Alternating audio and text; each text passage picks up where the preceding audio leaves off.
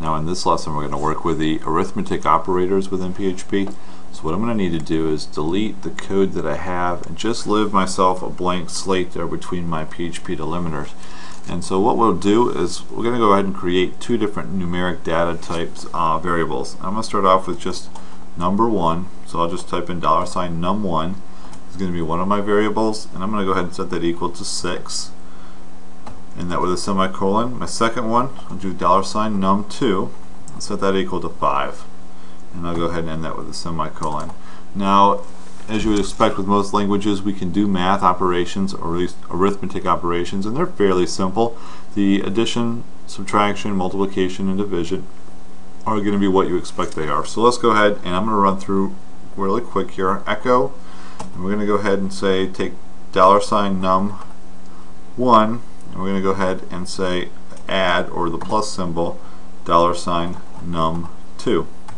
And I'll go ahead and save that statement here. Let's see, put the semicolon at the end of the statement, save the page, and then refresh it over here, and you can see, as what you would expect, you'd get 11. I'm going to go ahead and do the same thing here. Echo $num1 minus $num2, and I'm going to go ahead and end that and save it, and let's go ahead and refresh it, and you can see that I got a 1.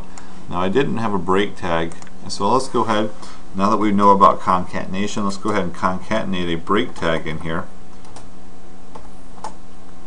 and I'll go ahead and put that in there. So I just use the period, and I've got the double quotes around a break tag, and for future reference I'm just going to go ahead and copy that, do Control-C, copy that, and then be able to paste that here after every one of my statements so that we can use break tags. I'll hit save and refresh, and you'll see that it will now displace it there on the next line. So let's go ahead and do another one.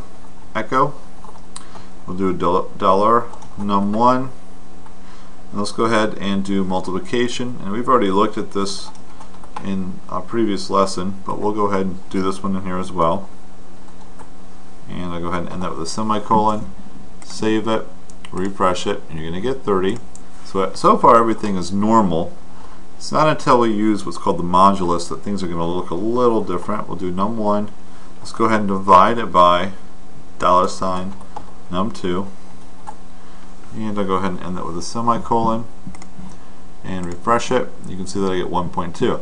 So these are the basic math operators that we're all familiar with. Now there is a special one here, it's called modulus, which is a little bit different, and whenever you divide numbers you might have a remainder. So let's just go ahead and say we took 6 divided by 5.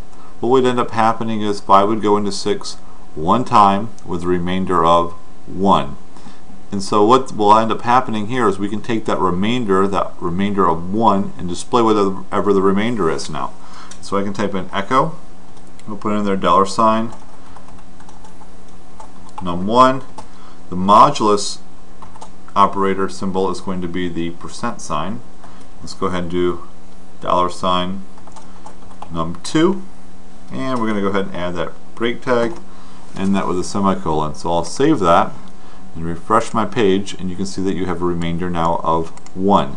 So let's go ahead and change our numbers around a little bit and see what else happens here. If I had 30, and then let's go ahead and say we've got 25 here. I'm going to save it and refresh it. You can see that I've got 55, 5, 750, 1.2, and then 5, which means 25 and 30. 30 divided by 25 is going to go in there one time with a remainder of 5. If the numbers are reversed, and let's go ahead and say that the greater number is now the second number, so let's go ahead and make this 20, and I hit save and refresh. You can see that it will do the addition. The subtraction is now going to result in a negative number, and it displays a negative number here on my page. You've got 500 for the multiplication.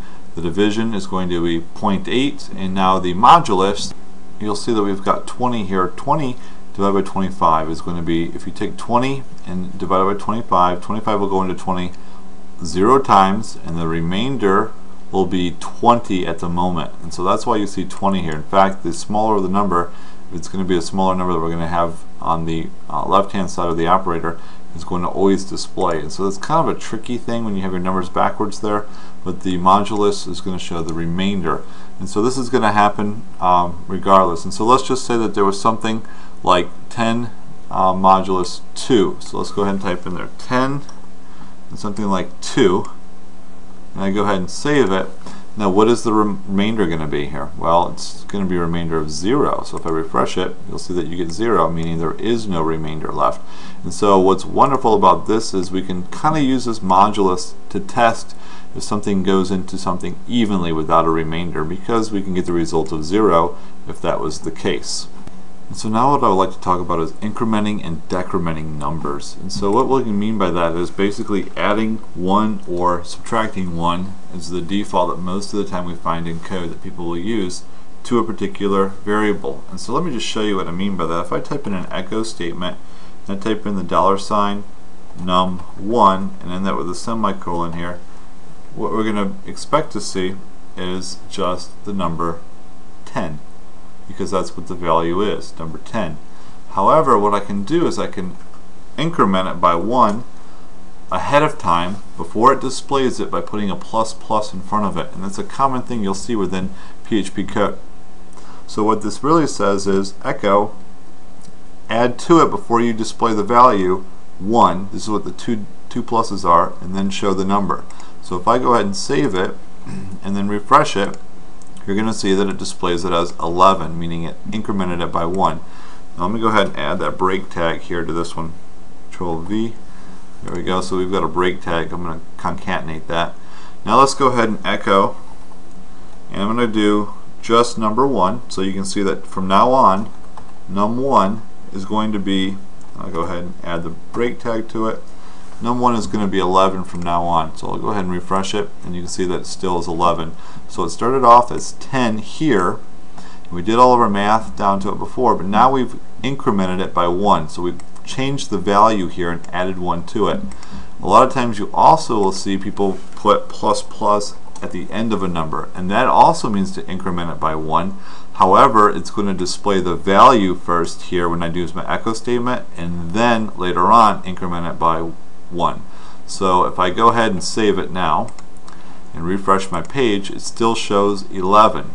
However, the next time that I plan on using it in my code, which I'm going to go ahead and use it right now, $num1, go ahead and end that with a semicolon, save. The next time that I use it, it's now going to be 12. So it echoed out that number, it incremented it by 1, and now from now on it's going to be 1 higher. So if I go ahead and refresh it, you'll see now that it is 12. So depending on where you increment it, either at the beginning or the end of your variable, may make a difference within your code. Now if you increment it by 1 and plan on using it later on in your code, well then it's going to increment it by 1 either way. It just depends if you want to echo the statement there. So that can be a little confusing. A lot of the times I usually see it, the variable and then plus plus at the end to increment it by 1, because it's usually used as some kind of counter within a loop structure of our code, which we'll get to later on in a different lesson. So that's incrementing it by 1. I also want to show you that we can decrement it by 1. So if I echo and then I go ahead and type in minus minus, and I'm going to go ahead and say the $num1, and I'm going to go ahead and end that with a semicolon. Now let me add that break tag before I forget. Here we go, and I'll add a break tag here as well. And the same thing is going to apply here. If I refresh my page, you'll see now that at this moment it is currently 11 because it decremented it or decreased it by 1 before it displayed it.